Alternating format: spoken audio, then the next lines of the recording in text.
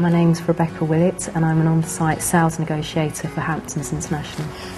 I'm Charlotte Lewis and I work as a sales negotiator on site for Hamptons. I've been with Hamptons for about 10 years. I started roughly in 2001. There was a new development that was launching in Paddington, and that's when it started. I joined Hamptons probably about 10 years ago, and the opportunity came up to work on a site up in Battersea, and it was at that stage a complete building site, and so it was a bit of a challenge, and nothing I'd done like that ever before. Generally we would come in the mornings and turn all the show homes on, make sure everything's working, make sure everything's ready for people to arrive.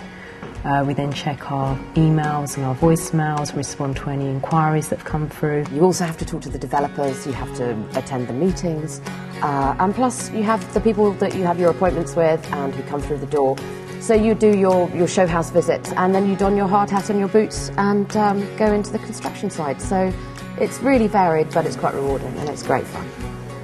Selling off plan is entirely different to selling in the second-hand market. We have architects' drawings that we need to refer to.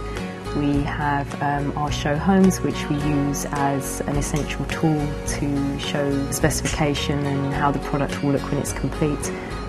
Having to see the shell of a building and try and envisage how that's going to be, that's a huge challenge. I think it's massively exciting. I love it. And teamwork in this role is very important, and we have to report to not only our line managers but also the developer. So it's extremely important for us to be aware of the other person's movements, telephone calls, progress of sales.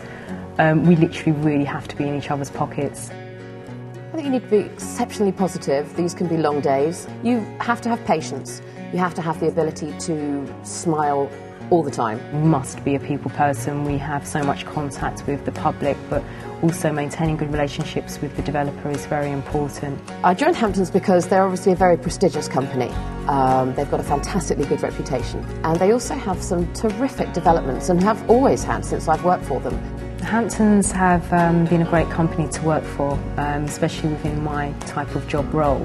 There's ample opportunity to work in very prestigious sites. They have been instructed on numerous sites, fantastic buildings like the one we're working currently. One day I did go out at sort of pitch dark with hard hat and boots, pouring rain, nothing to see with somebody, and managed to sell an apartment to her in the dark.